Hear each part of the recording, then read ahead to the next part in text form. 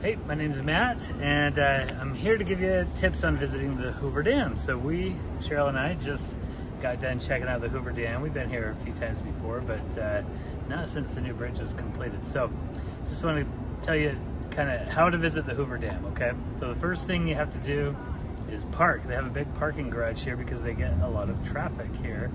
And parking is $10 per vehicle. So be prepared for that. It does not, if you have a National Park Pass, that does not help because this is run by the Bureau of Reclamation. And one thing we learned about the Hoover Dam was that it's let's see, Cheryl, what is it? Like it's self-sustaining with its funding. The funding, the Hoover Dam earns money by selling the electricity and by giving tours and charging people for parking here. So that helps keep it going. So you're gonna park, and then the second thing you're gonna do is visit the sculpture. They have an interesting sculpture there that they built, I think, just shortly after the dam that has these two kind of angel wing type sculptures there. And they kind of have this whole 1930s, 1920s Art Deco style. And so you'll also see that on the dam as you go through. They have some interesting little reliefs and just like gold doors. It's like kind of like what you would see at the Empire State Building with that Art Deco style. So visit the sculpture, which is trying to honor the incredible engineering feat and achievement that it was. Next to the sculpture also has a monument there, or a plaque for the people who died. So there were around 100 to 400 people who died in building the Hoover Dam. Officially 96, but they think it was actually a lot higher than that. Then the next thing you're gonna do is walk across the actual dam. You can go walk across it on both sides of the dam and take pictures of Lake Mead on the one side, and then the dam and the Colorado River and the canyon on the other side. And so that's pretty incredible views there that you'll get of both the canyon and staring way down into the dam. Also, while you're on the dam, you will be crossing from Nevada to Arizona. So the border of the states runs right down the Colorado River.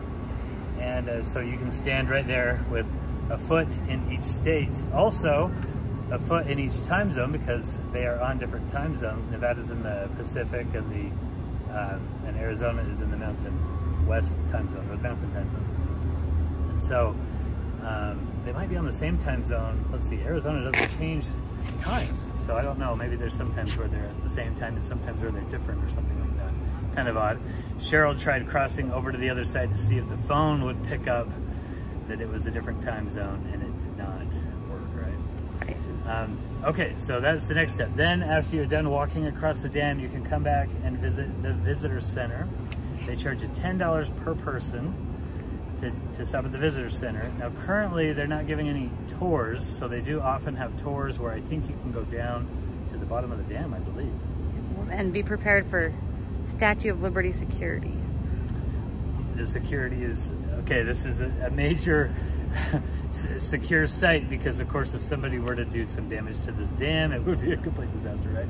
So anyway, they have some security there, but if you pay the $10 to go into the visitor center, you'll get a movie which was done a long time ago. The movie's pretty old, but it still is educational. After the movie, you have the option to go to a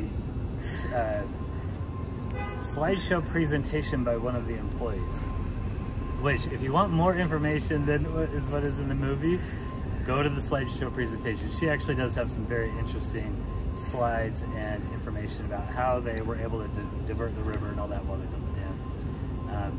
Okay, so that would be the visitor center. Oh, then when you get done with the visitor center, you can come up and go to the old visitor center. So back in the 1941, they built an initial visitor center with some exhibits there. We got a kick out of this one because they had this huge diorama map, and they show you all the dams in the West along the Colorado River and other places. And we thought the diorama was an incredible engineering feat in and of itself. The guy who made the diorama, it took him like a year and a half to make the thing. It was kind of a funny deal that you can go. It's like taking a trip back in time if you go into that exhibit. So not the most educational. You can skip that if you want, but it is kind of a fun 10-minute presentation. And you only get that if you pay the $10 entrance fee to the main visitor center. That's kind of your add-on at the end. When you're done there, they do have a cafe and a gift shop that you can stop at if you want to get something to eat, or if you want to buy. I didn't see what kind of memorabilia was in there, but was there anything good? Spoons, snow globes, Christmas ornaments. Dam-related merchandise. Dam-related, yes. A lot of t-shirts with the word dam on them. Ah, yes. Yep. And that was, yes, of course. I left that out as one of the steps, is you need to make the obligatory dam joke, right? So somebody saw us and he said, "Do you want me to take your damn picture?" And so that's, you know. And Matt smiled and said, "Yeah." And he's like, "Oh." Okay, once you're done with all that, then you can get in your car and you can drive over the dam to the other side.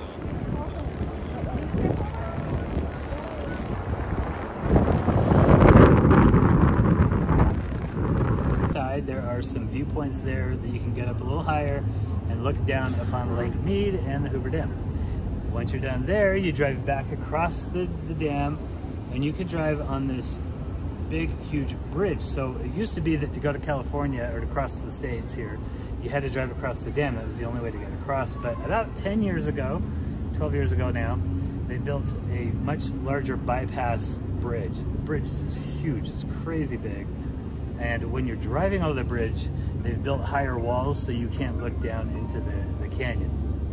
So, but you can stop and get out and walk across the bridge. So that's a pretty popular activity here, so that you can see the canyon and the river and all that stuff.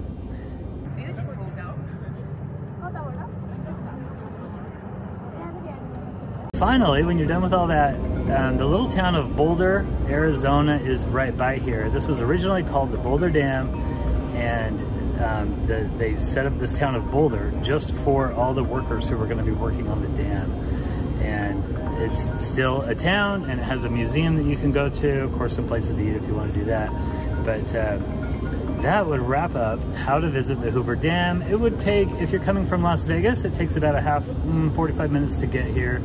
And then this is maybe, what, an hour long activity of just seeing the dam and going to the visitor center and all that, if you want to walk across the bridge. So you're talking about a half a day maybe to visit it from Las Vegas.